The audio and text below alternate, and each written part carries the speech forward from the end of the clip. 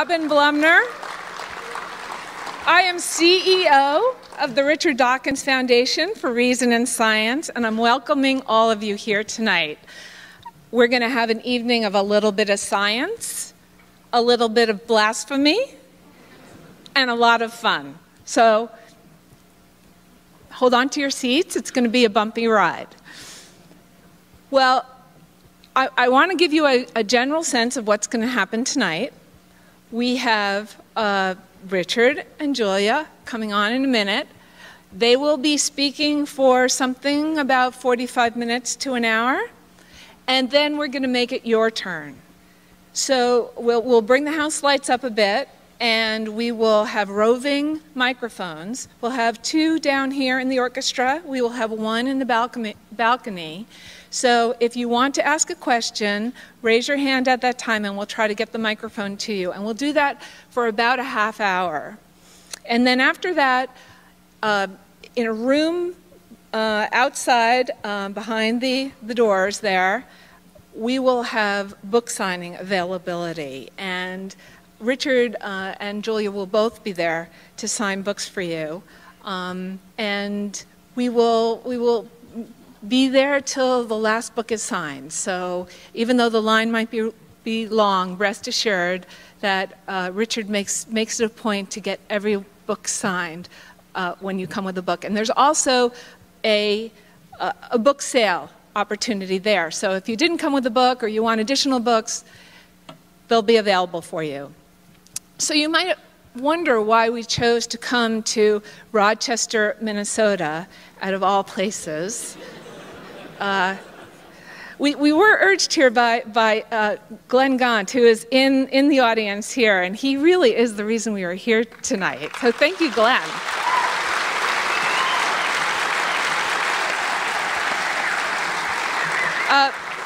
But there's another reason, and maybe, you know, it might be apocryphal, it might not be true, but I understand that out of every city in the upper Northwest, or the upper Midwest, that this one has the highest IQ.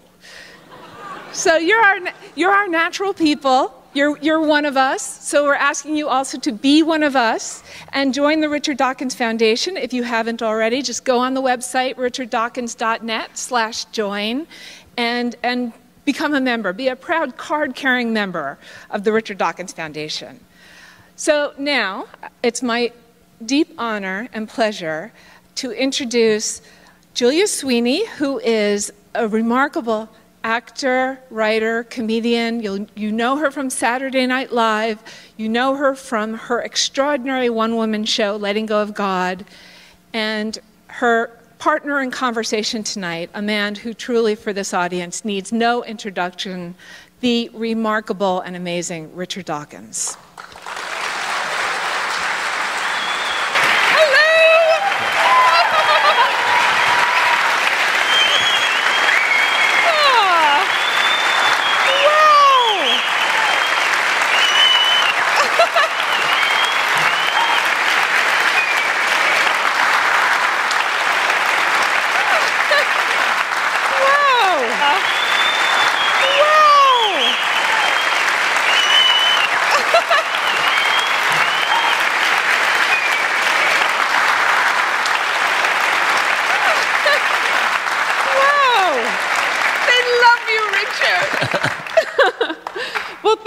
For coming out. It's such an honor for me to be here and getting to talk to Richard Dawkins, who I'm such a big fan of and was such a big part of my beautiful loss of faith story. And so I'm so excited to be able to talk to him. But one thing I was waiting to ask him until he was here, and I know a little bit about it, but I wanted you to elaborate about your own religious experience. Like, what kind of religion were you brought up in, if you were? And tell me about when you realized that it maybe wasn't the path for you.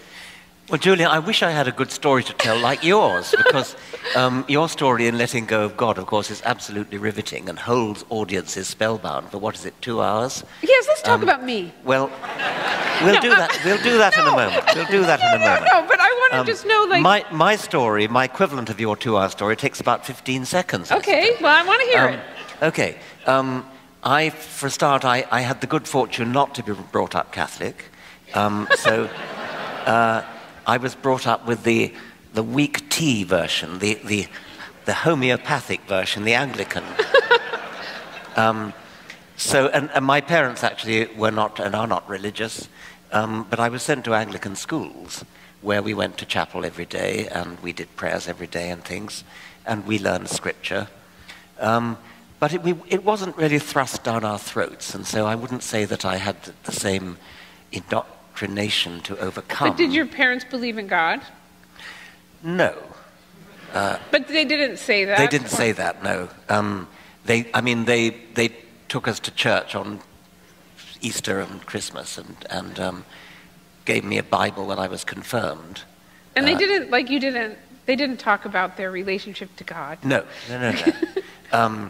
So I was confirmed into the Church of England. And how old were you then? 13. 13. And so at the age of about 9, I think I started to get doubts when I think my mother pointed out to me that there were lots and lots of religions. Oh. And it was immediately clear to me there was no obvious reason why the one I was brought up in was the correct one. I mean, it is a remarkable fact that a lot of people feel, isn't it good of God to make it that the one true religion happens to be the one I happen to have been brought up in? Yes.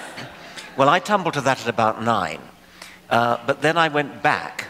I'm not quite sure why, and I was confirmed at the age of 13. And did your parents push you to be confirmed? No. Or were there other kids like that? Everybody at the school was confirmed. But what about in your family? Were you an only child? Or? I'm not an only child. No, there was no special pressure from the family. Everybody in the school, except there was one boy who was Roman Catholic. And he wasn't. I mean, he presumably was confirmed at the age of about 2 or something. I don't know. No, it's 12. It's the same age, just a different ceremony. Okay, right. And we all had to go to church every Sunday. He went to a different church in the company of the very attractive young assistant matron. So we rather envied him his Roman Catholicism. But when you were 13 and being confirmed, even though you had doubts. No, I believed it then, and I attended confirmation classes with the vicar, who was a kind, avuncular man, and talked complete nonsense, but I didn't realize it was nonsense. I struggled to understand it. It was only later I realized it was nonsense. And so then how did you realize it was nonsense? Was there a moment, or was it just a gradual thing? I gradually lost Christianity and then was left with a kind of deistic belief that there must be some kind of creator because of the beauty of life and the elegance of life. I studied biology. And then it was when I finally understood Darwin, I suppose, that I suddenly realized there's absolutely no reason whatsoever. The last reason was gone, and then I became an atheist. And then was rather militant and did Wait, things how old like, were you then? About 17, I refused to kneel down in chapel and things. Oh. So I and 2 friends used to sort of sit up like this while everybody else was kneeling down, and we gazed out over this sea of bowed heads. Felt very superior. But the school was very tolerant. I mean, there was no discipline about that. I mean, this was Anglicanism, and so we could do whatever we liked. Yeah. But what did your parents, like, were your parents, they just went on holidays? Well, it was like a cultural... I didn't know this at the time, but my mother recently told me, she's 98, my mother recently told me that my housemaster at school actually summoned my parents. Oh, really? To tea, which is what we do in England. And, when you're really in trouble. Yes, and actually asked them to intervene and to stop me doing what I was doing. You mean not kneeling? Yes. And my father said, that's your problem. I refuse to have anything to do with it. Oh, wow. But they didn't talk to you about it? Like, no. You just never had a discussion about it? Like, no. They went to tea today. We won't discuss what happened. I didn't even know they'd come to tea. Wow. Okay. And so then by the time you were, like, say, 18, were you saying, like, you were an atheist? Yes. Or you just would say that? Oh, yes. And then, go ahead. But what about you? I mean, let's talk about you. No, well, okay, we'll talk about me again in a minute. But I don't know, how many people have seen Julia's Letting Go of God? Oh. Okay. it's a wonderful show, and I absolutely adored every minute of it. It sort of stands out in memory. But there must be other stories that didn't make the final cut, and which perhaps you could share with us. Because when I did my show, Letting Go of God, and I did it like I was, 40 years old in LA when I first started doing it, or older, I think 45, I don't know, a long time ago. Anyway, I'm much older now. Okay, but anyway, and people were surprised. Most of my friends in Hollywood and in show business came and said, the most shocking thing about your show is that you were ever religious. I had no idea. But most people said, I was brought up in a religion. When I was about 12, I realized that I didn't believe it anymore, and that was that. That seemed to be the most common thing that happened. And it was actually true for me also. But so there is a story that I didn't put in my show about me at about that age, 11, 12. It was not based on science because we really didn't have any science in our school. I realize now. It was more like I was sitting in church and I looked up and I had like an epiphany that it was all a lie. Like it was almost like God came to me and told me it was a lie. Okay, and but it felt like that. Like I was just sitting there and I just thought, oh my God, this is all a made-up story. Like this whole thing is a big made-up story and none of it's true. And it's so obvious it isn't true, but I didn't really I didn't understand critical thinking, and I got everything through inspiration. But anyway, I went to confession, and at that time in Catholicism, they were going through a little bit of a liberal time then, and they had changed the name of confession to reconciliation, and you went into a room with the priest, you weren't in the confessional, and you sat there with the priest, and he had his back to you, but you were in the same room. And so what was the idea of having his back to you, so he couldn't see your face? Well, they started having you face the priest, but that was terrible. Like, the priest didn't want to look at you, and you didn't want to look at the priest. No one, there needed to be some feeling of anonymity, or like because the idea is that the priest is just there as a vessel for God to be hearing you, and that they're not really hearing you, even though they are, and whatever. Okay, so the first thing was that you looked at the priest, and then that was a disaster, and so then they decided the priest would have his back to you. So anyway, they went back to the confessional after about 6 months of this, but we went through this time at that time. So I went in, and the priest was there with his back to me, and he said, "Tell me your sins." And I said, "You know what? I don't believe it. I think it's all a big lie. I think somebody just made this up, and everyone's just following along." And that was a big deal, because I wasn't really an iconoclast, and I wasn't that kind of person, and just to say that was a big deal. And then there was a big long pause, and then I started seeing his shoulders go like this, and I thought he was laughing, and that was actually an important moment, because I turned red with embarrassment, like I was being laughed at. And I also suddenly thought, why are you saying that? You don't even have any evidence, and how do you know that? And as soon as I said it, I didn't necessarily believe it anymore. Like I was completely, flooded with emotion and embarrassment. But then I realized that he wasn't laughing, he was crying. Crying? Yes, I made a priest cry. Okay, so then, and he was crying, and then I heard that he was crying, and that was like a really marked on my memory forever. Why do you think he was crying? Well, I don't know, he didn't tell me. But he said, "Get out, just get out." And then I ran out of the confessional, and I was completely horrified. Like, it was such a huge, horrible thing. And I ran into the church and got on my knees in the first pew. I remember right where I was at St. Augustine's. And I said, "Dear God, I'm so sorry. Why did I do that? I will never not believe in you again. I will believe in you. I will believe in you." And I was really overwhelmed with that I'd made a priest cry. And then, and I just vowed to be even more religious than I ever had been. Like, it was a huge, horrible thing. And then the priest left the church. And of course, in my egomania, it was like, because I told him there was no God. And then he started coming to our church just as a participant, as a congregant, with the housekeeper of the rectory, Barbara. And my mom would say, "There's Father Waits and Barbara." And of course everyone thought, which was probably true, that he left the church to be with Barbara, the housekeeper. But in my mind, it was like, no, it's because I told him that there was Well, I think you were right. No. But I don't know why he was crying. I think he was having a lot of conflict right there. I think no doubt Barbara helped, but, Yes.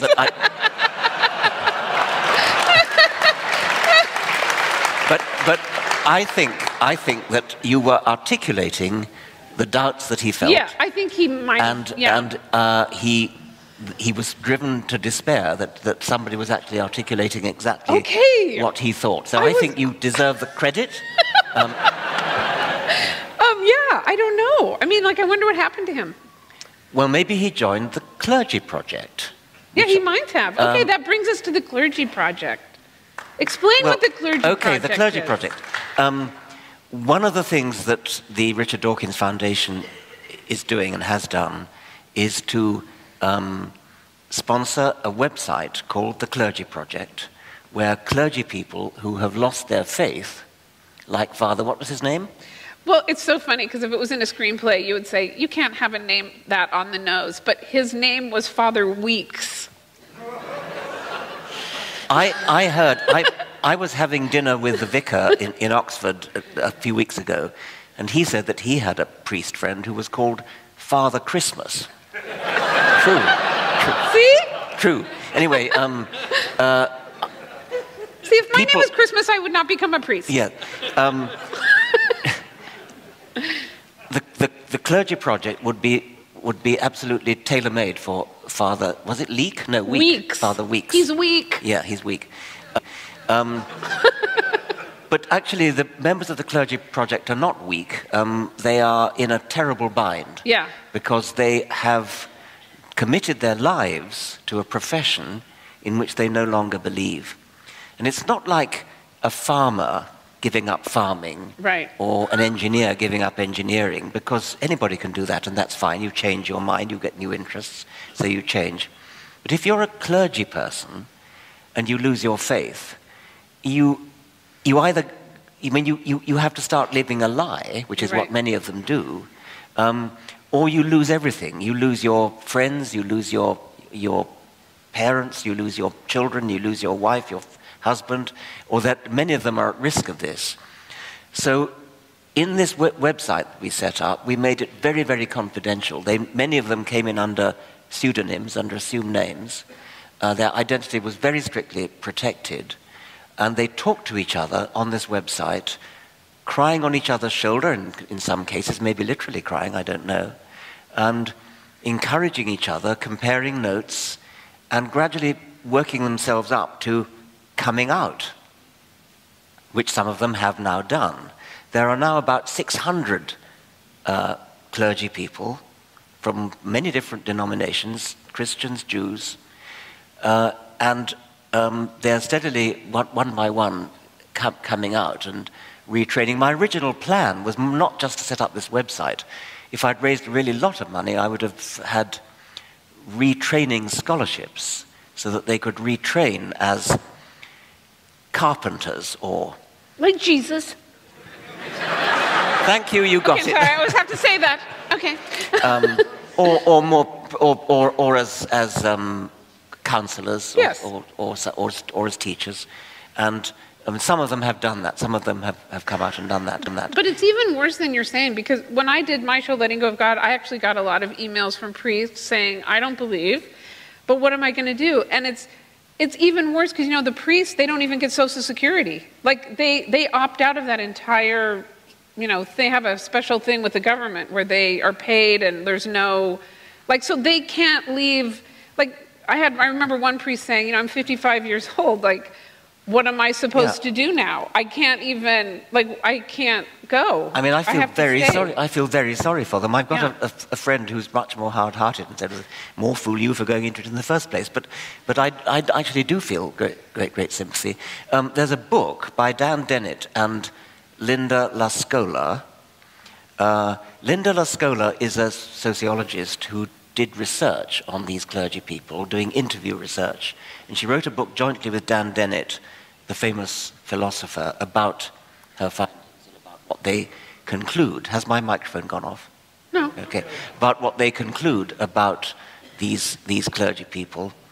And we, the Richard Dawkins Foundation, is sponsoring a play that's based upon this book by Dennett and Lascola. I haven't seen the play. The play's not finished yet.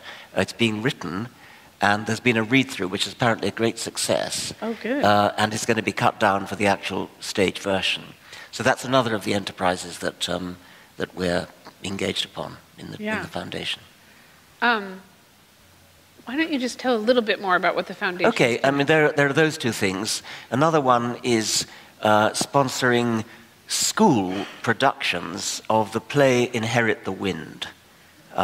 There's a famous film of Inherit the Wind as well, with Spencer Tracy and others. But it's a play, and we're sponsoring 90 schools to put on productions of this play. It's about the Scopes monkey trial, of which it's the 90th anniversary of the Scopes monkey trial, so that's why the 90 schools. And it's a wonderful play and very educational. It's fictional. It's firmly based upon the Scopes monkey trial, but with the characters' names changed. So that's another thing we're doing. Another thing we're doing is subtitling all our YouTube videos, of which there are a large number, in other languages, especially Arabic and Urdu and the languages where perhaps it's needed most. And finally, the most important thing we're doing is the Openly Secular campaign. You already know about that because you saw Julia's wonderful contribution to that.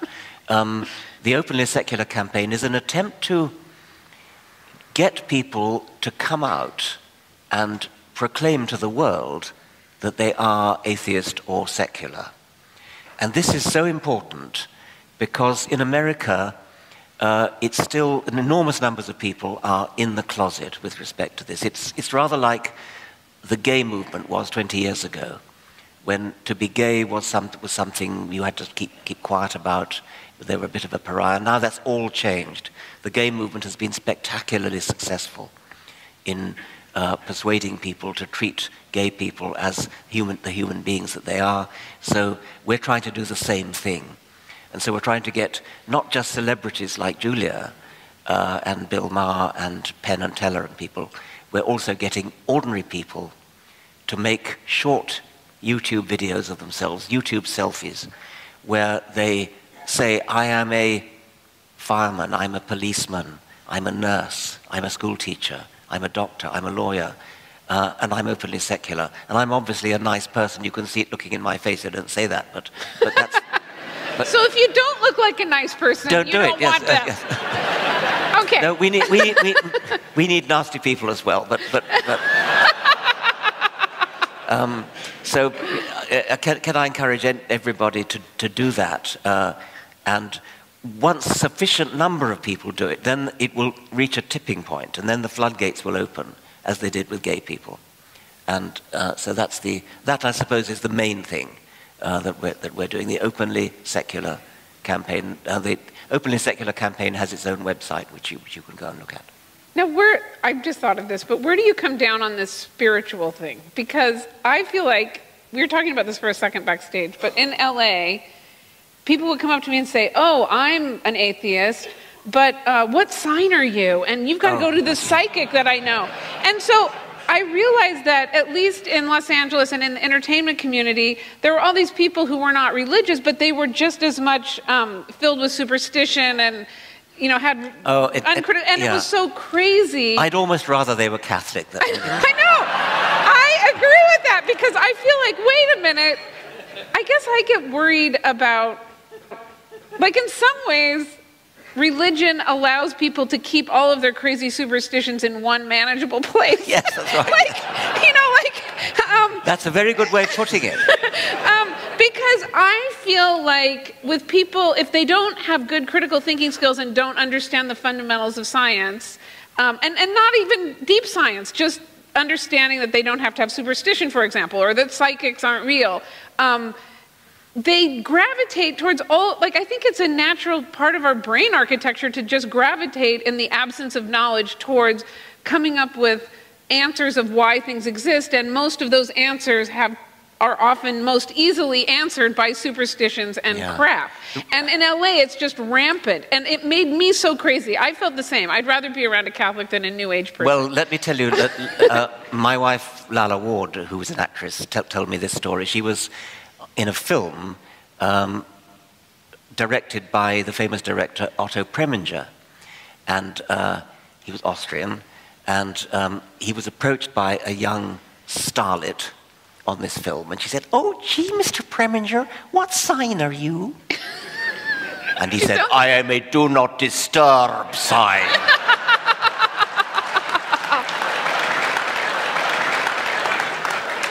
Yeah, I think it's very sad that people are.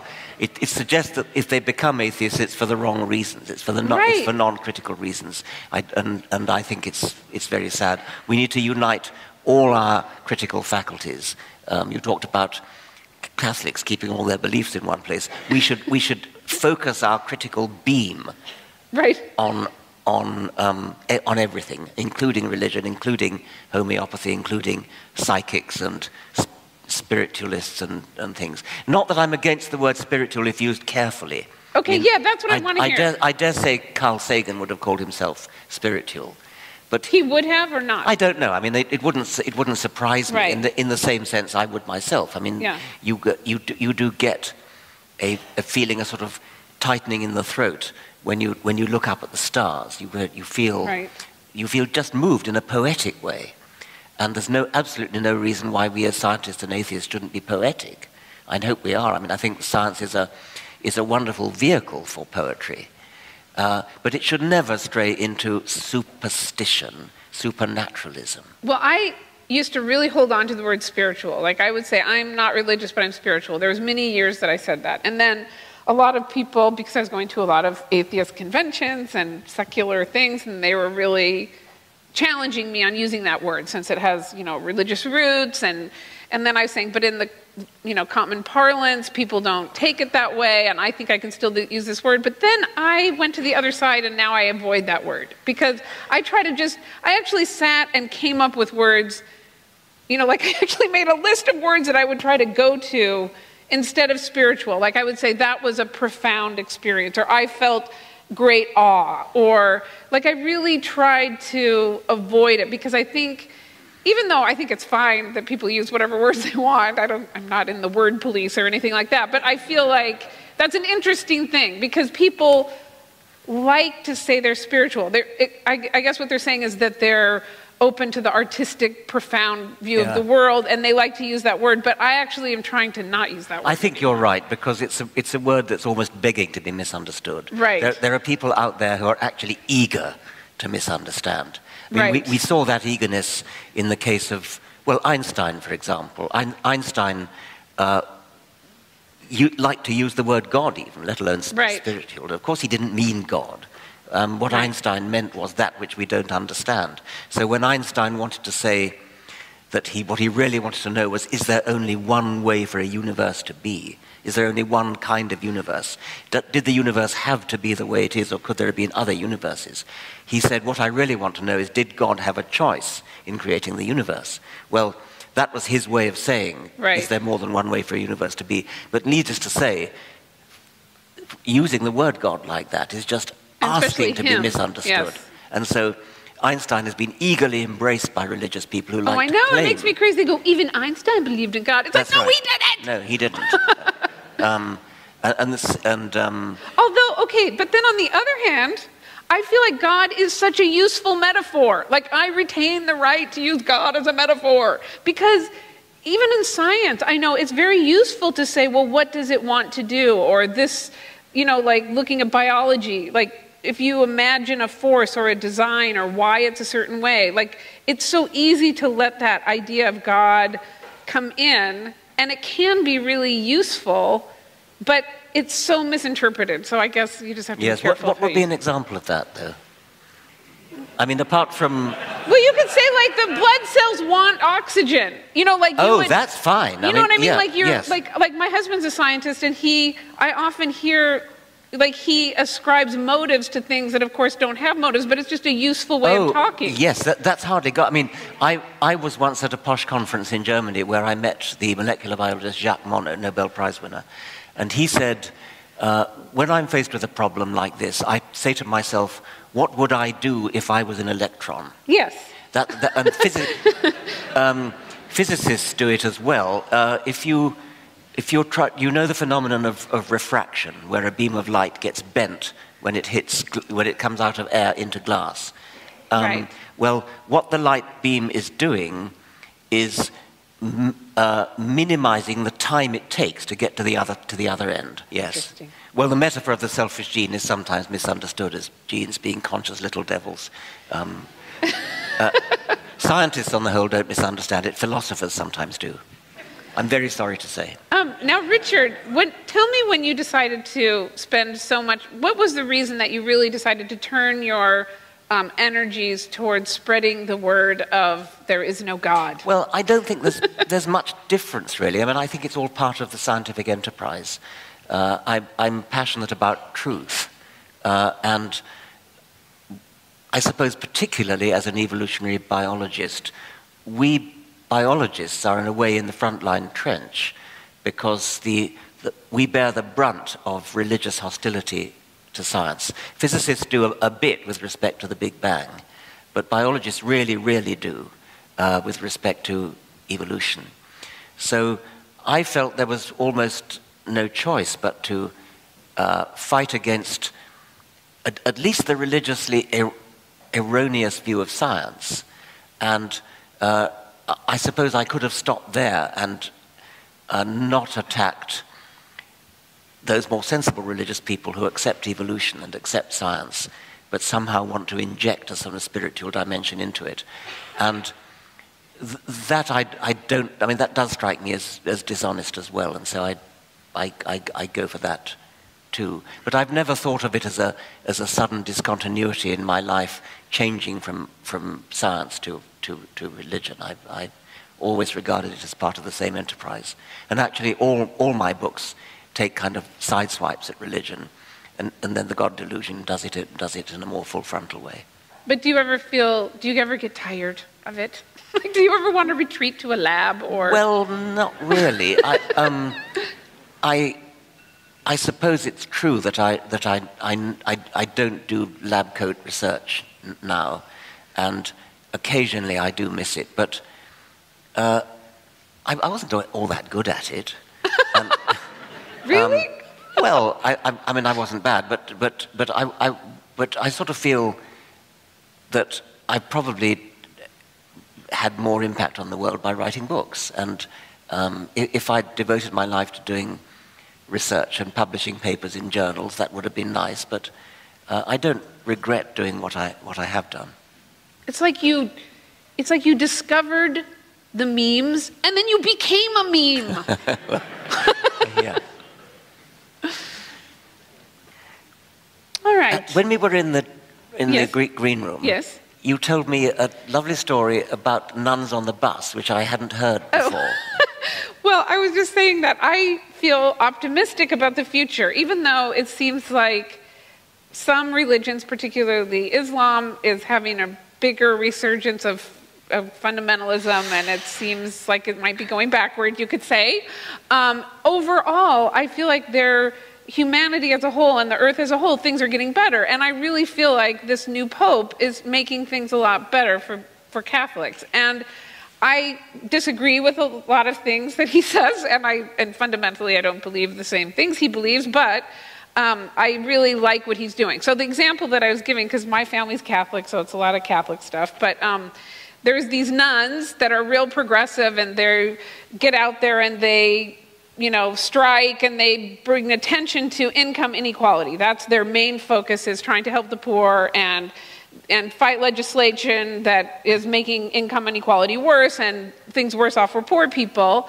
And they've made statements, and there's one sister that's sort of the head of it, but they've made statements like, birth control really shouldn't be the issue. That's not important. What's important is poor people and how everything's rigged against them, and that's their fight.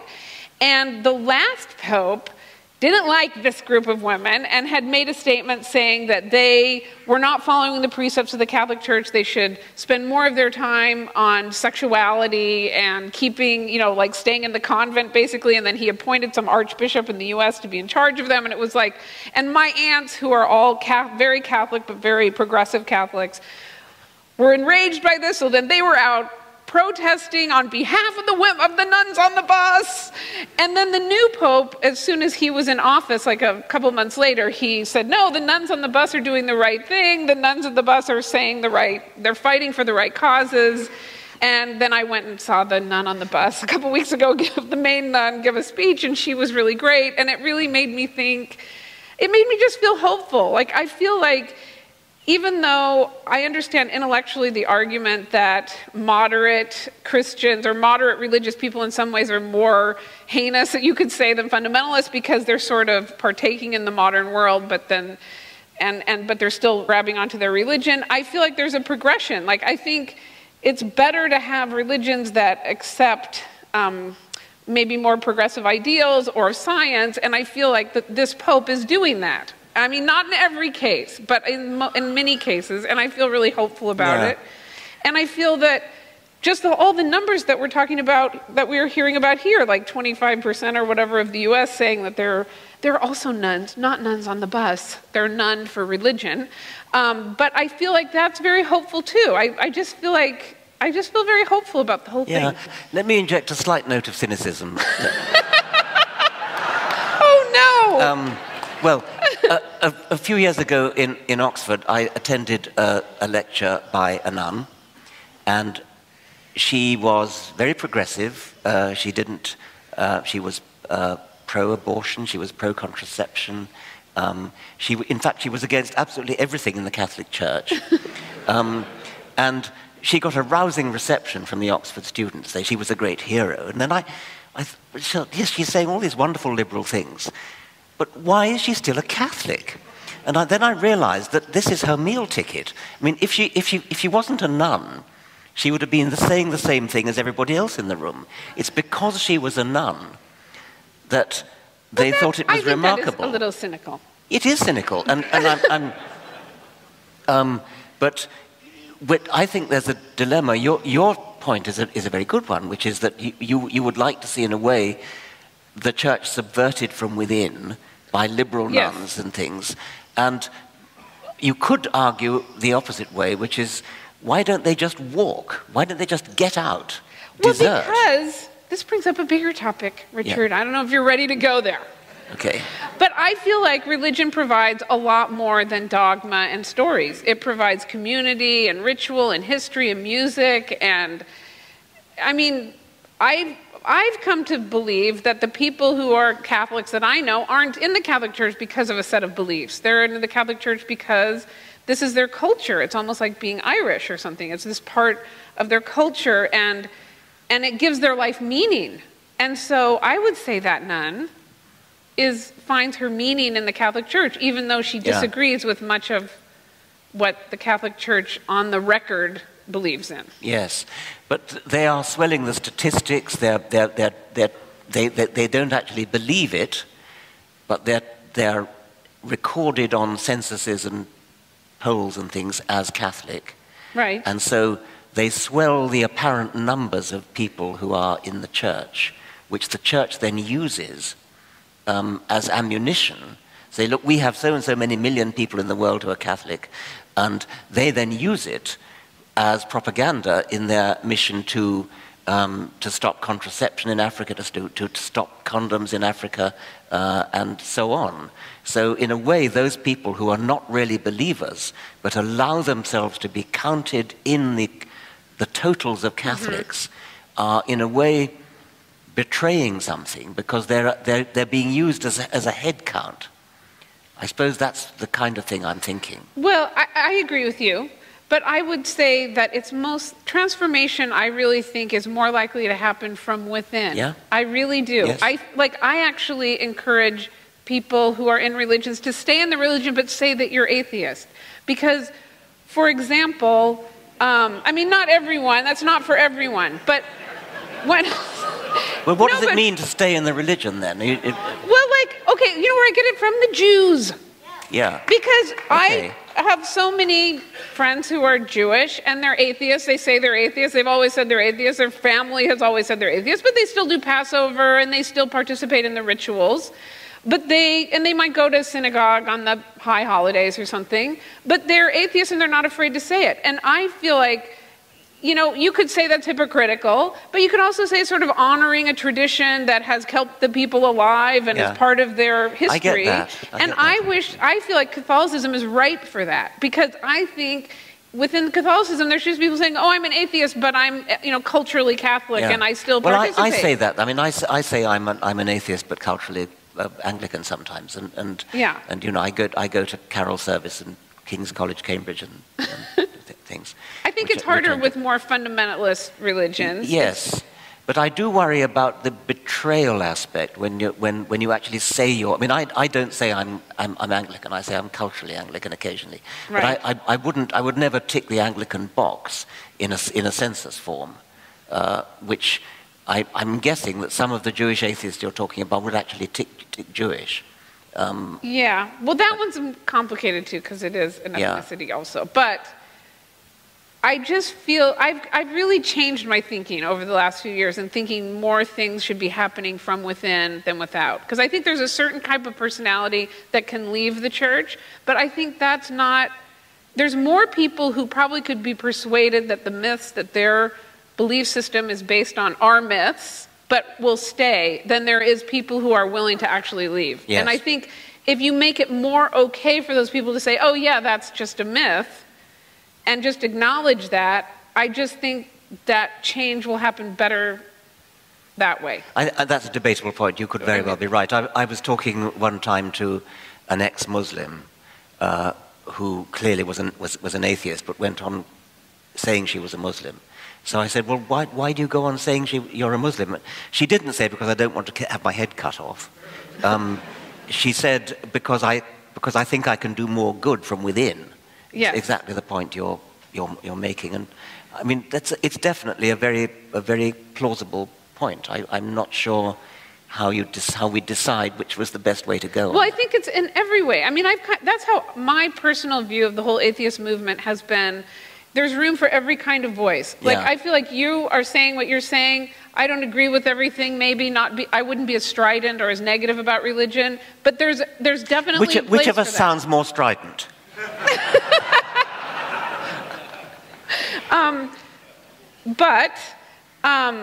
And I think there's room for, like, Sam Harris to say what he's saying. Like, I think all these voices, there's room for all these voices. Like, I agree. There's like a big rainbow of people. I agree.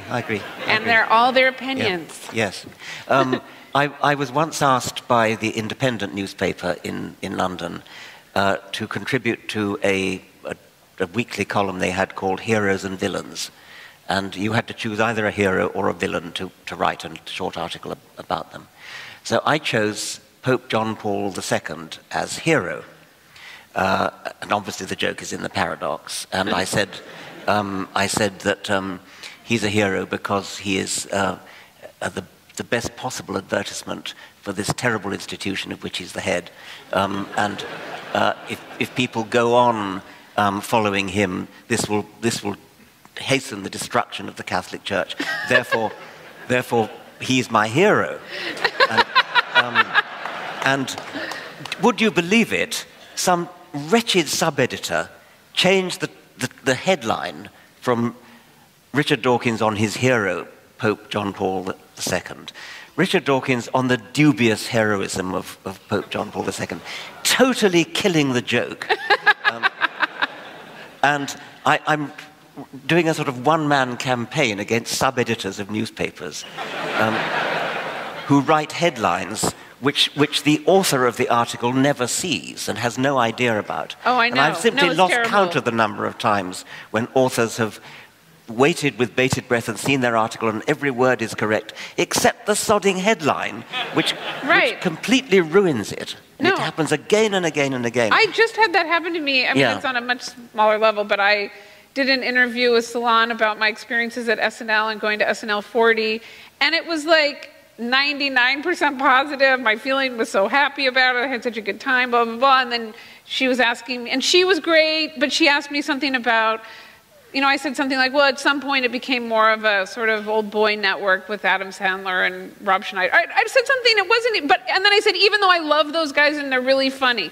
And the headline was, Julia Sweeney finally spills the beans about the old boy network at SNL. Okay. And I was so angry about it. And actually the woman who wrote the article wrote to me and apologized for it. Because it wasn't her fault. Because it wasn't even her. No, it wasn't her. Yeah, it's just strange. But, I mean, I just remembered a similar story of mine. I wrote a book review of a book by a genuine hero, Peter Medawar, a brilliant Nobel Prize-winning scientist.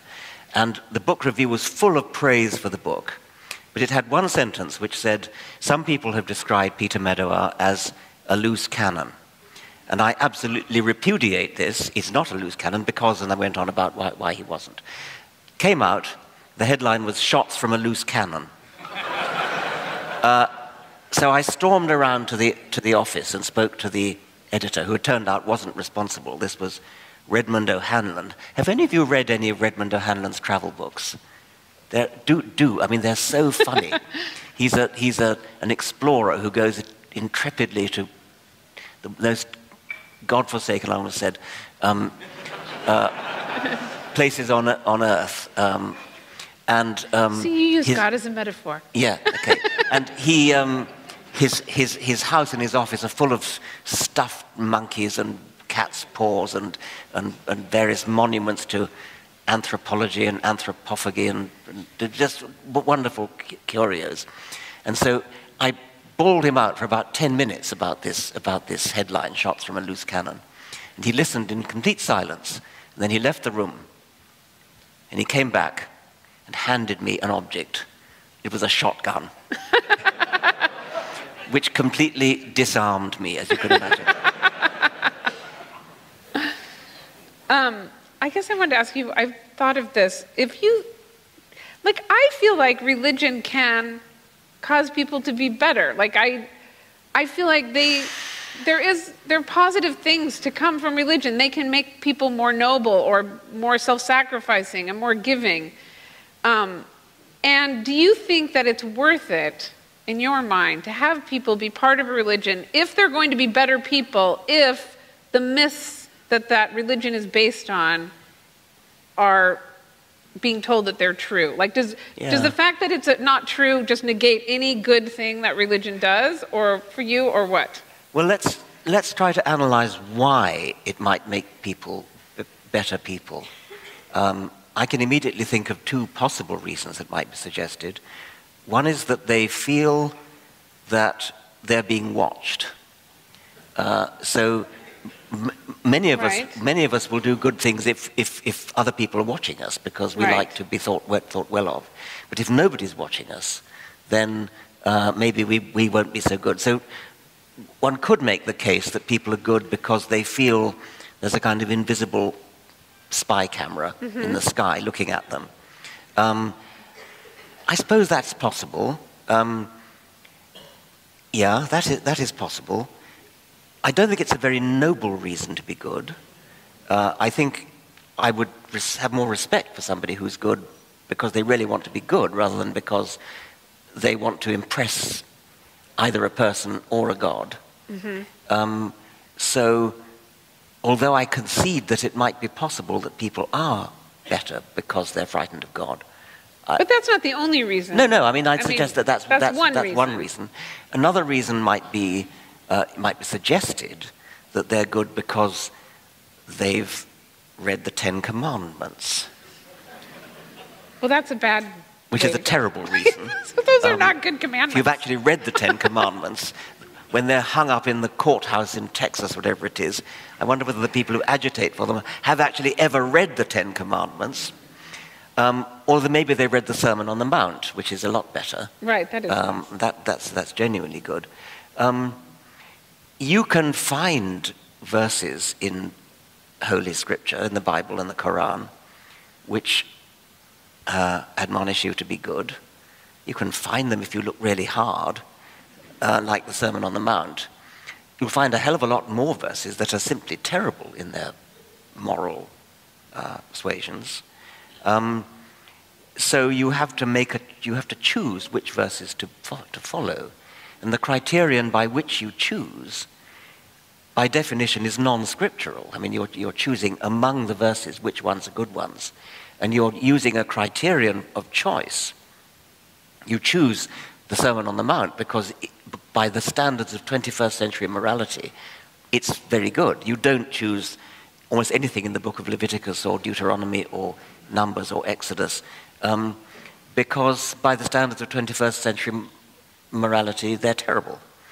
But note the standards of 21st century morality. We have moved on dramatically. We are now much, much better people than we were a century ago, 2 centuries ago, 3 centuries ago. Beautifully documented by Steven Pinker in his book, The Better Angels of Our Nature, which I strongly recommend. We are getting far more humane, far more decent, far less cruel, and it's all for non-religious reasons. It's all something mysterious that goes on from century to century, even from decade to decade. And with hindsight, you can look back at your religious scriptures and find the verses which are in accord with 21st century morality and reject the verses that are not. But you're not using religious or scriptural criteria to make that discrimination. So I would reject both those two main reasons why religious people might be thought to be better. Maybe there are others. Maybe there are others. My feeling is, I started doing this thing about 5 years ago where I started going to different churches every Sunday. I was going to do this church project where I was going to be a year of Sundays, every Sunday I was going to go to a different church and write about it. And I kept notes on every church I went to, but I didn't write the book because I'm a terrible procrastinator. But anyway, I continued doing the church project. And I still do it. I still go on Sunday, and I think it's fantastic. You can just walk into almost any church and you can sit down. And my feeling after all of this is there isn't that much fire and brimstone amongst the churches I went to. It's really like, be a better person. We're all here. We're all vulnerable. We need each other. I mean, that's pretty much the sermon. It's not really that much about from the Bible. It's really, and I do feel inspired often by the sermons. I feel like this is a good thing, people in the neighborhood are here, they're getting together, let's be better people, there's a food drive, there's this in the basement. Well, maybe we should all do that. I mean, maybe we don't need to be religious to do that. Maybe we should all get together. Right, well, I'm starting to feel that way.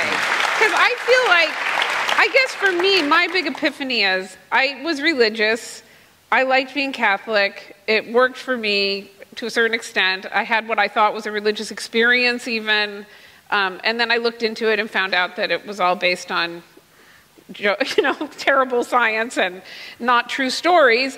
And then that made me reject the whole thing. And now I'm in this new phase where I feel like, you know what? When I told my mother that I wasn't going, I didn't believe anymore, and she sort of laughed at me and said, I said something like, I'm an atheist now, and she said something like, that doesn't mean you're going to stop going to church, does it?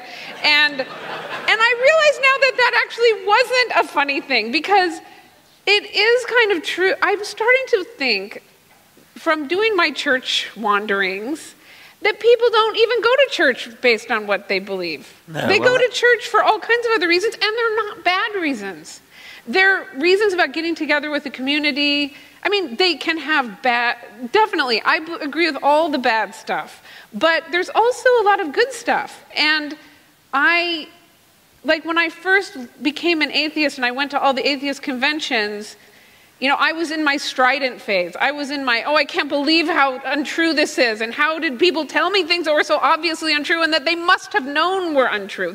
I was so outraged by that. But now I think, whether it's true or not, it's it doesn't really, that's actually the least interesting thing about religion. Oh, come on. No, I really, I do okay, Julia, think that. Let me have another go at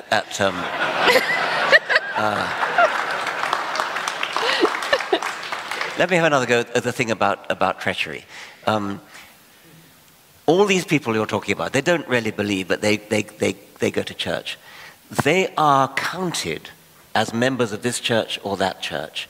Politicians in this country will look at statistics and they will say, some very high percentage of the American population is Christian.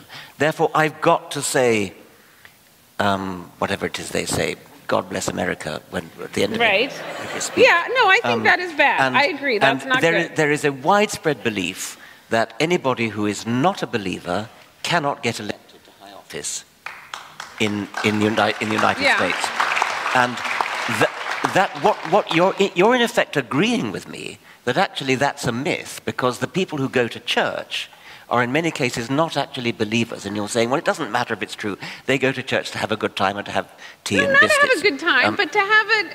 Well, okay. Saying a good time is not fair. But the point is that they are perpetuating the myth that America is a religious country, and therefore politicians have to... I agree. There are some side things that happen from that are not good, and that is one of them. Being counted amongst the groups and having politicians cater to what they believe people want based on numbers is bad. But I also think things can be changed from within. I mean, there's many religions that are changed from within by the changing beliefs of the congregation.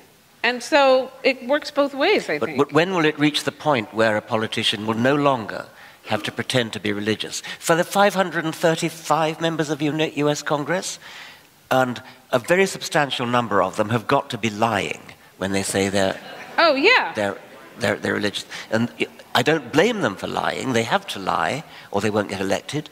I don't blame them for lying, but the reason they're lying is that they've been persuaded that the majority of the American population is religious.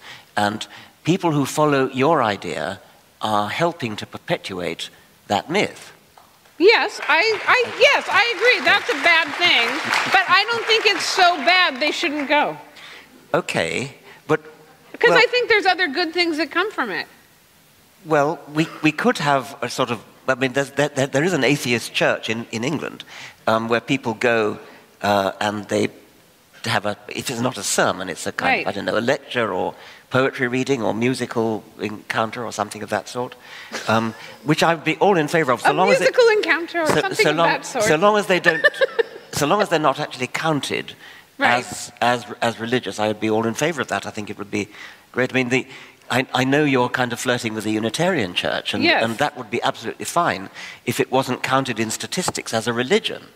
Because what you're saying is that the Unitarian Church is doing all the right things, except they don't actually believe in God. But well, that's part of the right thing they're doing. Yes. Okay. Yeah. Yes. Right. But it is true they get lumped in with religion. It is true. Yes. But I'm just saying there's a lot of different ways to change, and I think from within is one way. Yes. Well, maybe we should throw this. Yes, I think we need to ask for questions. Can we have the house lights up so we can see? We want to look at you. Yeah.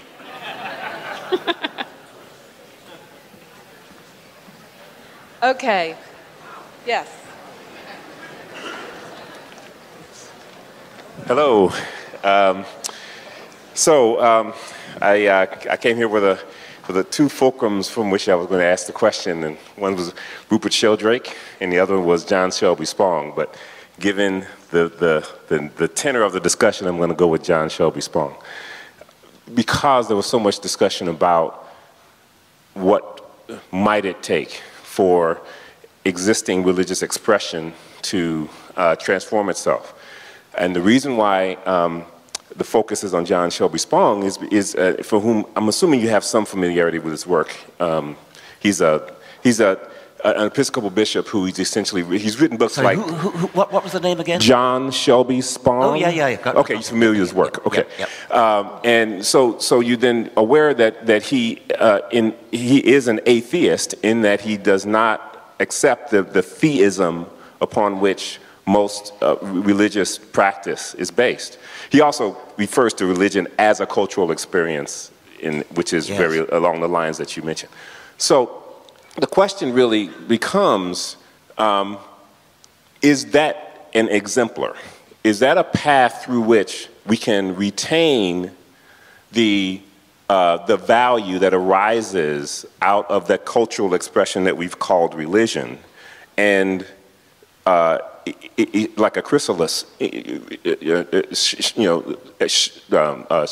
remove that sort of theism that is really a distortion of that of what we understand to be God. Yeah, I mean, I think this is a fascinating question, and it really raises exactly the issue that we've been talking about. And I may have sounded more strident than I meant to, because I think that Bishop John Shelby Spong is obviously an extremely good man. I've met him, I've had dinner with him, and he's an extremely nice man. How you can say I mean, I don't think he actually says he's an atheist, but he probably is. It says atheist. That's great. I really don't get how you can go on being a bishop. But Julia would say that's great because you're subverting it from within. And I think I know. I mean, there's a similar man in Scotland, Bishop Richard Holloway, who ended up, I think, head of the Church of Scotland or something like that. And he too is pretty much an atheist. He calls himself a recovering Christian. And I've had, I think, 3, I'd hardly call them debates, I mean similar encounters with Bishop Holloway on the stage in Edinburgh. And he's another extremely good man, a delightful man. And it's really not clear what he's doing, but it looks as though there's at least a strand of opinion that Julia represents, which is that you can do a lot of good by subverting the church from within. And maybe we need both ways of doing it. I've really come to that. I feel like what you're doing is great. I think that what they're doing is great. I think it's all part of this whole shift of humanity. I do. And I think even that clergy project, I feel like those priests just say, I'm an atheist. But here I am, I'm also your priest. I don't know, I think that'd be great. Up there, maybe? Oh, someone up there. Way up here in the heavens. Yes. Two quick 1 point, 1 question. First, the point is, when you talked about the use of the term spirituality as leading to misinterpretation, and as a qualifier, I have to say I'm not an atheist, I'm an agnostic. It's between me and whatever I think. I don't care what you think. But spirituality doesn't bother me, but when you mention that right after that you can use the term, what does this gene want to do, in the terms of Darwinism, I think that leads to way more, it opens up way more misconceptions and misuse than the term spirituality. A gene doesn't want to do anything. It does what it does because it doesn't have a choice. Yes, it is very important to understand that the gene doesn't actually want anything. And it bothers me a lot when people I talk to say, well, why did this do that? Why did it do it? There is no why. It did it because, why do we breathe oxygen? Because that's what we have. It's very important to get the point that it is only a metaphorical way of doing it. It is a way of getting the right answer. And the alternative might be that instead of saying why does the gene do what the gene does what it wants to do in order to get propagated. If you're studying lions or studying elephants or studying jellyfish or something, the alternative might be to say what's the lion trying to do? Well, that's what biologists have done for a long time. Yes, and what you just said, why does the gene, what does the gene want? If you say what does the gene want to do, the gene doesn't want to do anything. It does what it does. I get your point. Yes, okay. But then the other one, and I'm not sure if this Let me just answer that, please. Okay. For many years, people would have said the equivalent, which would be, what is the lion trying to do? And that's much more tempting because the lion is an obvious agent. It's got a brain, it's got limbs, it's got muscles, it's got nerves, and it really is obviously trying to do something. But if you actually work out in Darwinian terms what the lion is trying to do, it's doing something very complicated. It's not trying to survive, or only trying to survive as a means to the end of passing on its genes. Not even just to reproduce. That includes helping the genes of other relatives other than offspring, nephews and nieces, brothers and sisters. So you get the right answer if you switch the focus of your attention to the gene and say, what is the gene trying to do? You've obviously got to accept the point you're making, which is that the gene isn't literally trying to do anything. How could it? It's only DNA. The temptation with the lion is much greater because the lion has a brain. The lion really is trying to catch an antelope. But to do your Darwinism, if you do your metaphorical teleology and say, what is the gene trying to do, you get exactly the right answer. Because you take in all the nephews and nieces, the grandchildren. Whereas if you try to say, what's the lion trying to do, the answer is the lion is trying to maximize a very complicated mathematical function which amounts to trying to preserve its genes. And so teleology at the gene level works absolutely fine, just so long as you can get over the hurdle of realizing that, of course, it's not really trying to do anything, but it's as if it was trying to do something. Then you get the right answer. The mathematics becomes much more simple. This is why I love Richard Dawkins. That answer. God, I love that. That was so eloquent and great.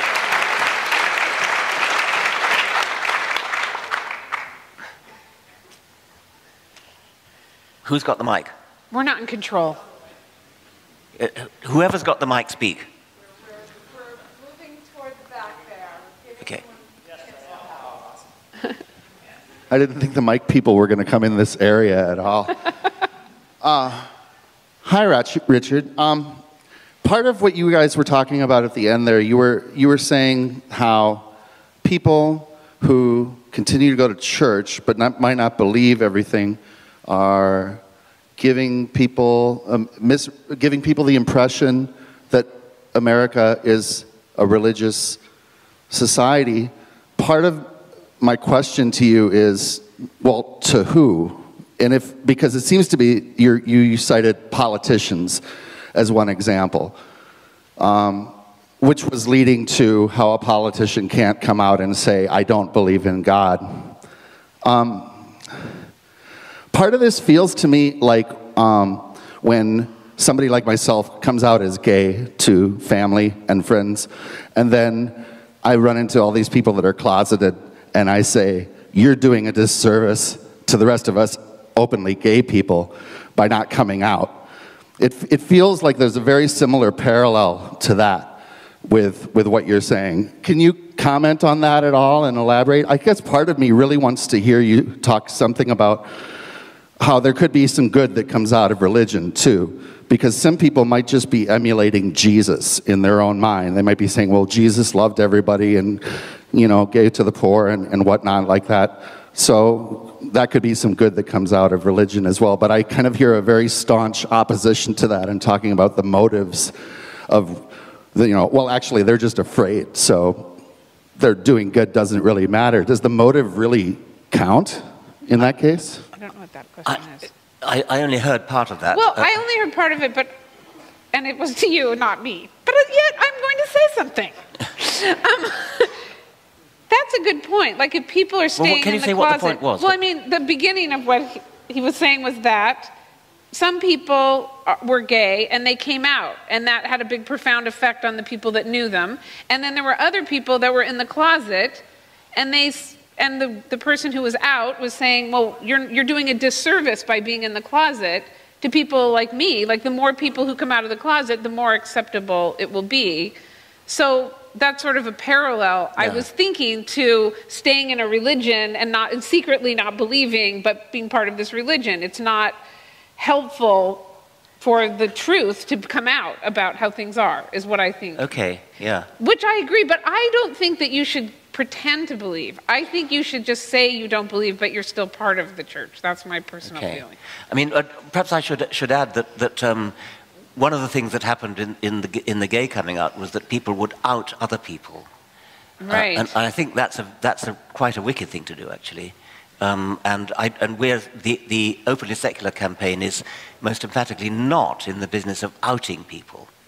We're in the business of trying to consciousness raise and encourage people to come out of their own accord, recognizing that in many cases it can be extremely difficult because of the pushback that you get, worse than pushback, that you get from family and communities and things. Yeah. Hi, Richard. It's my turn. Right here. Where are you? Oh, I'm in the front. Very short and to the point. What are your thoughts of the rise of Scientology in America? Is it rising? After that documentary, is it rising? I thought it was going away. Like, actually, I thought they only had 50,000 members now, actual members. I'm curious where they get their money from. I mean, they seem to be... Well, because they extorted money from people for so long, they've built it up. Like, Hollywood is completely overrun. The real estate. Well, yes. Anyway, don't get me started on the Scientologists. Yes. I mean, what's bizarre about it is that it's even more recent than Mormonism, and so you can see the whole development of the whole thing. It was started by, I've forgotten his name. L. Ron Hubbard. And it's twice as crazy. It is so crazy. But the thing about L. Ron Hubbard was that he honestly said, "This is how I'm going to make my fortune by starting a fake religion," and people still fell for it. It's just money for old rope.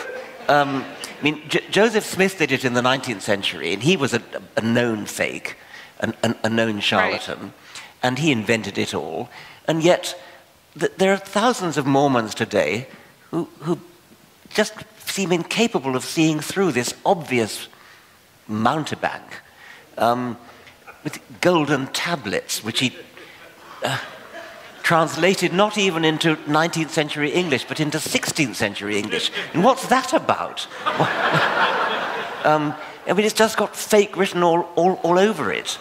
And it's just that those two churches, Scientology and Mormonism, are recent, and so it's kind of more obvious that they're fake. But doesn't it seem like what Scientology shows me is that people are just going to believe in shit no matter what. Like even if you succeed and everyone leaves, it's almost like I get scared that it's better to keep the big traditional religions that have all different aspects to them, the more liberal parts, the more conservative parts, than it is to just unleash millions of people out of their religion so that they can join even crazier groups of people. I agree. Yeah.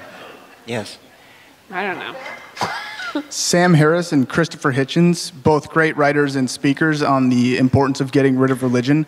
Could you tell us one thing that you think each man does really well, and one thing that you think each man could have or could still improve upon? Oh. I didn't... Oh. Christopher Hitchens and Sam Harris, one thing they do well, one thing they could improve upon. Well, Christopher Hitchens can't really improve upon anything. Well, I think Christopher Hitchens... I mean, got it wrong over the Iraq War. I think. My God! And I think he's also wrong on abortion. He was. I didn't know that. Yeah. So I never argued with him about either of those things. A good rule in life was never argue with Christopher Hitchens. I mean,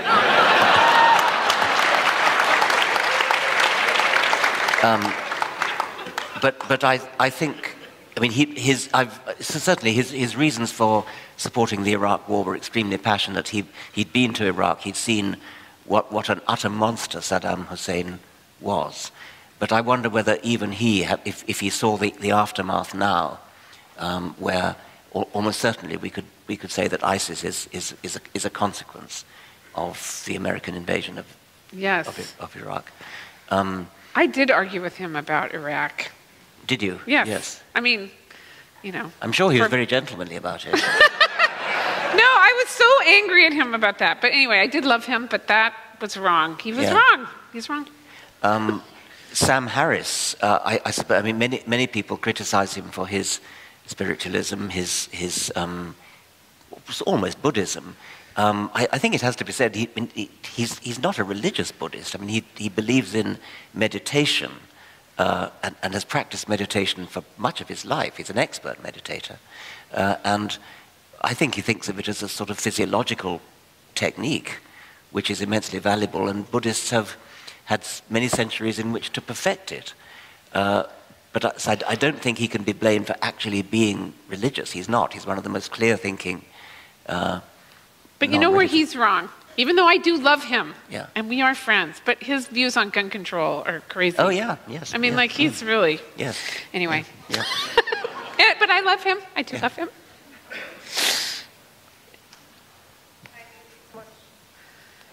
Thank you so much for all that you do. Excuse me, I'm really terrified right now. So I'm a high school biology teacher. I teach 10th grade biology. Yay, biology! Thanks. And my students and I just finished an exploration of human evolution in my classroom. And I had a student ask me a phenomenal question that Could you talk a bit slower? Oh, I'm sorry. And louder. Okay, my students and I just finished an exploration of human evolution in my classroom. And my student asked a really great question that I've struggled with because I'm not openly secular, because as a teacher I have to maintain a fine balance of, how do I work in a relatively religiously conservative community and maintain a good relationship with my students and keep them open-minded in the classroom. But the question was, my student asked, my faith says one thing, but science says another. What do you say? My what says one thing? My faith says one thing and science says another. Wait, my what says one thing? Faith. Oh, my faith. Sorry, yeah. I thought it was my feet. It was like... Yep, nope, their feet aren't saying anything. The problem is the loudspeakers are facing out into the auditorium, so we're not hearing it properly up here. So my faith says one thing and my mind says another. You're a teacher, and did you say that you have problems with teaching science because people say to you, my faith says one thing, my science says another? No, I would like to know, how do you think I should respond to a question like that when I don't feel comfortable admitting that I am openly secular in a religious environment? And how do I keep students be open-minded but explorational at the same time, if that makes sense? So how should you respond to what one of your pupils? Is that the question? One of my students. Sorry, maybe this is a stupid question. Yes.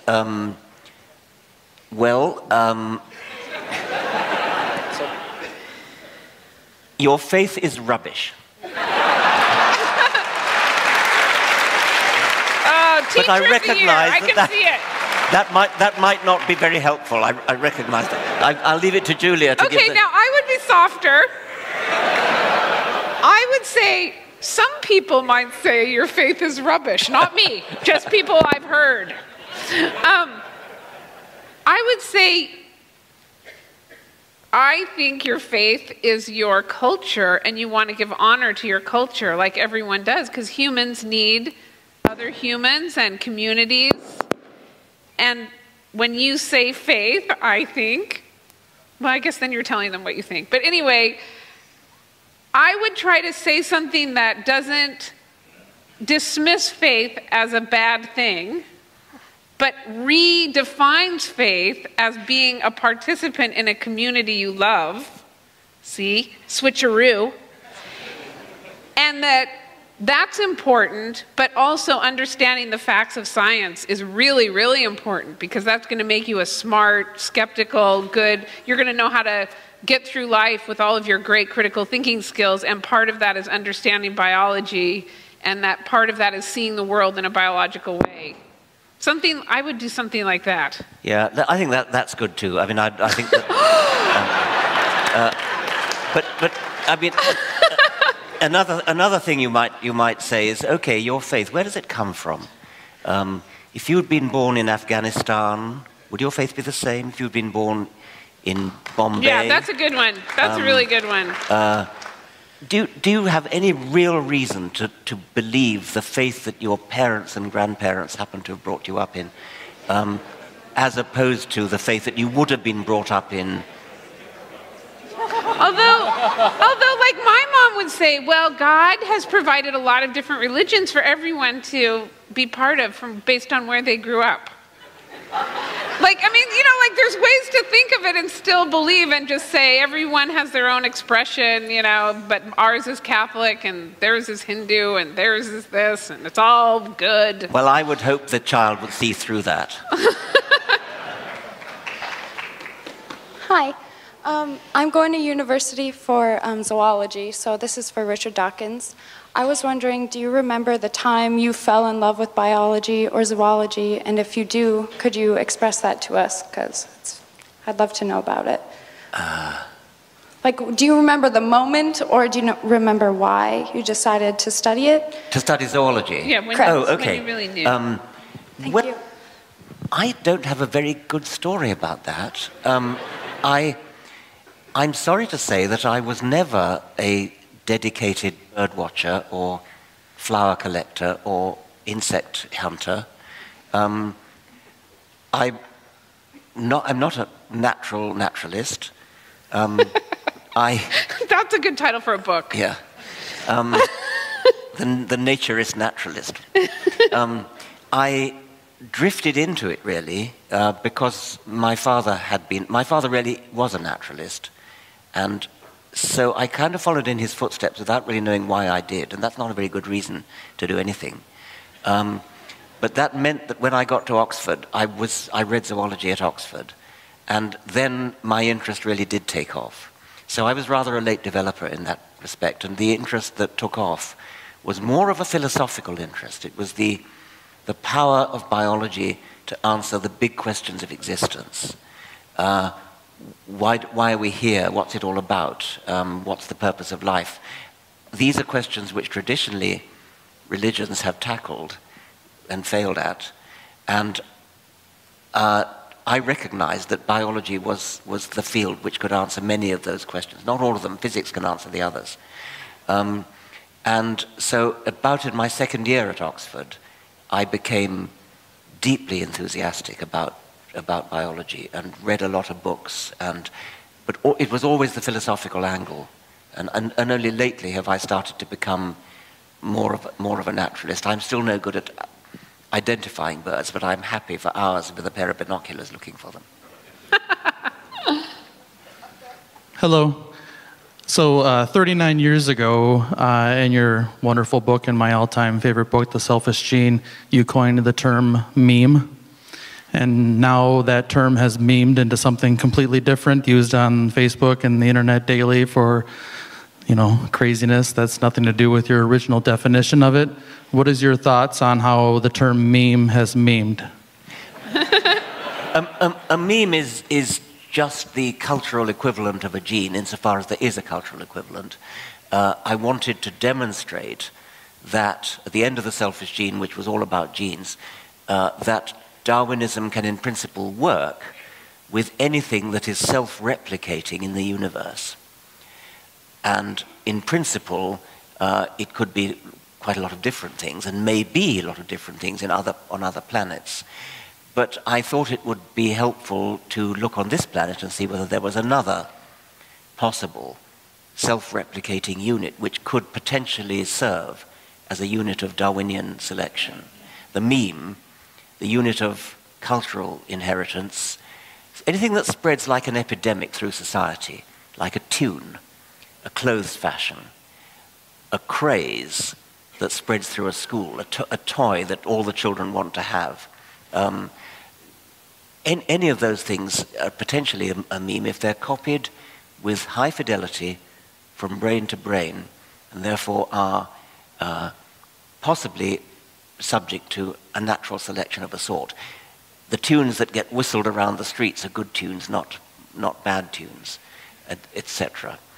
Now, the internet was unforeseen, certainly unforeseen by me at the time when I wrote The Selfish Gene, and it has, of course, proved to be an amazing ecology for memes.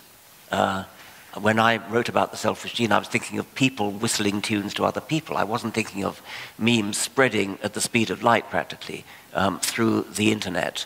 And so the internet has provided a superb ecosystem of memes, and that's wonderful. And there's even been rather interesting research using the internet. There's one very nice example, which was a few summers ago, there were riots in London. I can't remember what the original cause was, but people were rioting and smashing shop windows, and there was chaos in the streets, and the police were having difficulty keeping control. And during these riots, there was a rumor that somebody had released a tiger from the London Zoo, which was rampaging through the streets of London, terrorizing the city. This wasn't true, but it provoked a rash, an epidemic of tweets on Twitter about this tiger. And somebody had the bright idea of representing this graphically on a map where you had circles whose either area or diameter, I forget which, was proportional to the number of retweets of the tiger rumor. So you had green circles geographically representing retweets of the tiger rumor in London.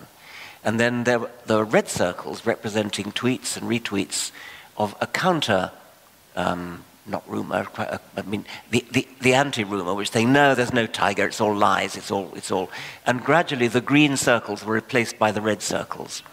And so you could actually see the natural selection of the truth in this case, which was that there was no tiger, taking over from the wild rumor that began, which was the. So that was a beautiful example of natural selection of memes, in this case of retweets. What you're talking about, the so-called internet meme, is a very particular subset, which is a silly picture with a caption.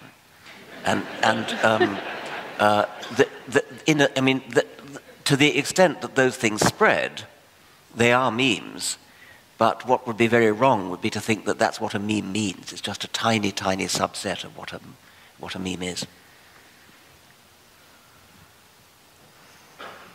When one's a Christian, they're taught that they're the center of the universe, the purpose for creation.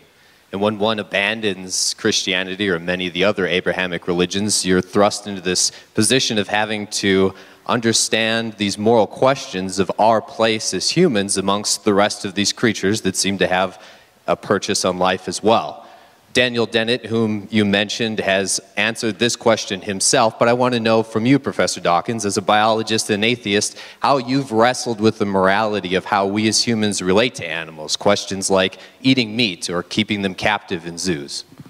The biology of morality, or the evolution of morality, is that the question?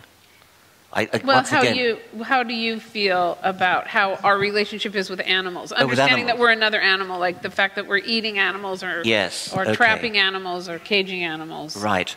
I think that evolution does have moral implications in this respect. Our morality, pretty universally, is speciesist. This word coined by Richard Ryder and popularized by Peter Singer. By analogy with racist. So it's taken as pretty axiomatic in our morality, in our political system even, that the human species is unique and has an absolute wall around it, and all other species, we've got to treat them kindly, but they're not human. I mean, they're somehow other. So there's humans versus the rest. And so when you get something like the abortion debate, all the argument is, when does human life begin? Does it begin at conception? Does it begin after the last possible opportunity for these embryo to split into two and make identical twins, because that would raise the embarrassing question of which twin gets the soul? Think about it. Or does human life begin at this trimester or that trimester? Note that all the emphasis is on human. If you could just point out quite simply that the human embryo is quite obviously far less capable of feeling pain or fear than an adult cow or pig. Yet, because a cow and a pig is not human, that's somehow ruled out. It doesn't matter. They're not human. The human embryo is human and therefore is sacred. Well, this is deeply unevolutionary, obviously. Another way to express that would be to say, imagine as a thought experiment, and there's nothing wrong with thought experiments, that the intermediates that link us to, say, chimpanzees had happened not to go extinct. We are linked by our ancestors going back to whatever it is, 8 million years ago, to the common ancestor with chimpanzees, and then there's another set of links from the common ancestor to modern chimpanzees. That means that if only they hadn't gone extinct, we would be joined to modern chimpanzees by an unbroken chain of intermediates, all of which would have been classified in the same species as each other. There would have been no sudden cut-off point, all of which could have mated with, in a fertile way, their immediate neighbors in the chain. So if you imagine the chain ranged out across, as I've done, across Africa, with humans at one end and chimpanzees at the other, holding hands. And each one in the chain would be the same species as the next one in the chain and capable of interbreeding with the next one in the chain. And yet at one end we have humans, the other end we have chimpanzees. And you could do the same thing for any other animal you like. You could do it for kangaroos, humans and kangaroos. There is always going to be a chain of intermediates linking us to every other species, a chain of intermediates, every one of whom would have been regarded as the same species as its neighbor. It's paradoxical, but you can see immediately that it follows from the evolutionary worldview. It's a matter of sheer accident that the intermediates between us and chimpanzees are all extinct. That's the only thing that enables us to be speciesist and to lock chimpanzees away in cages in zoos or do experiments on them, which we would not do. We wouldn't do to a human embryo. And do we really want to base our morality on the merest accident that the intermediates just happen to be extinct? It's a very convenient thing that they're extinct, because it really does mean that we can draw a line around the human species, because there aren't any intermediates. And it's very unlikely that any intermediates will be discovered. And one can make the thought experiment that somebody might find intermediates in some African forest, and that would throw us into a moral pandemonium, because you'd then have to have, in order to maintain our speciesist morality, you would then have to have courts of law like they had in apartheid South Africa to decide whether somebody passes for white. You'd have to have courts of law to decide whether some intermediate passes for human. Fortunately, we don't have to do that. But that's just two indications of where the evolutionary worldview potentially could drive a coach and horses through our present moral system with respect to other animals. Okay, this is the last question.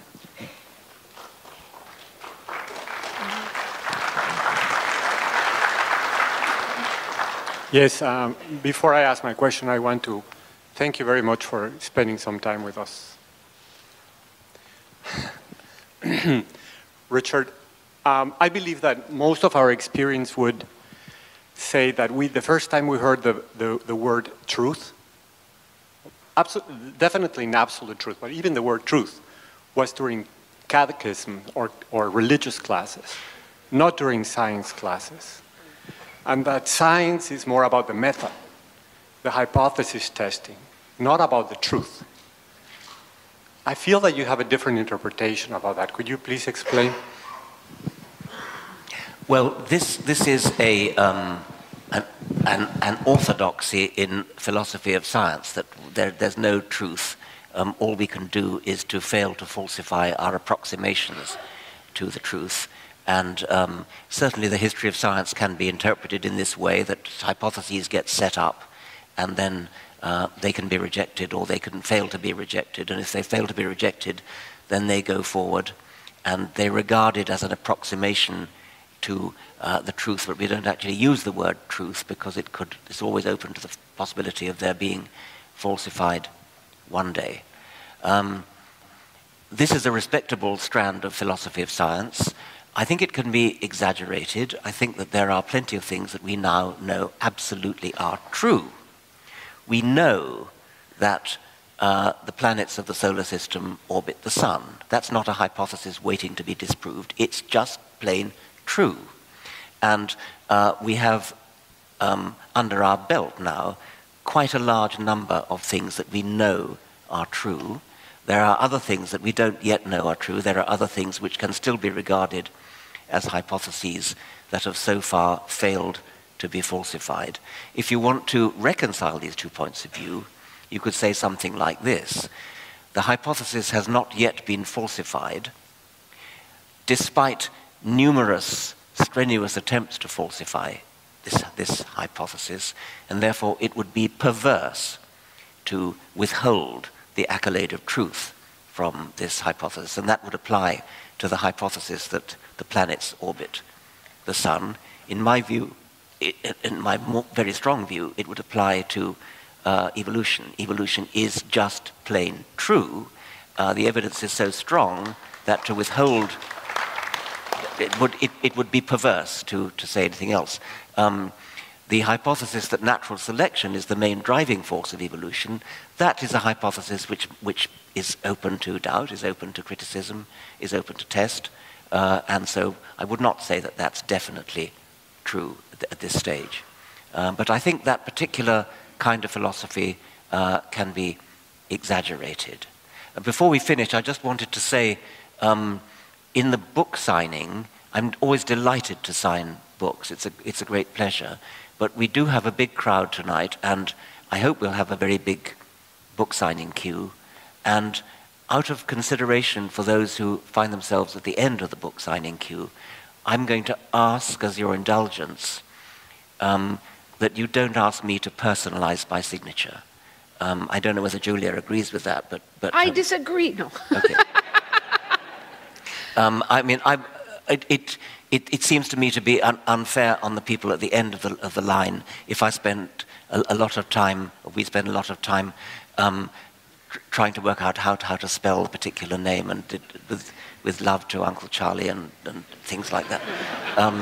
And I think we both agree about selfies as well, that they also take an enormous amount of time. Yes. And we absolutely hate them. Yes. Selfies and youpsies. Also, the book that's for sale, that's my book, isn't my most recent book. That God Said Ha is about me having cancer and my brother having cancer, that I wrote 20 years ago, before I lost my faith even. So I would encourage you, if you were looking for a book of mine, if you've already bought it, it's a good read. I'm glad you bought it. But if you were looking for something of mine, I wrote a memoir a couple of years ago called If It's Not One Thing, It's Your Mother. And then also, Letting Go of God, you can get from Amazon. It's on DVD, and strongly recommended. That's the best way to have my things. Yeah. But I'm happy to sign your books. And that's it. We have to get up very early in the morning too. All right. Thank you very much. This has been really great.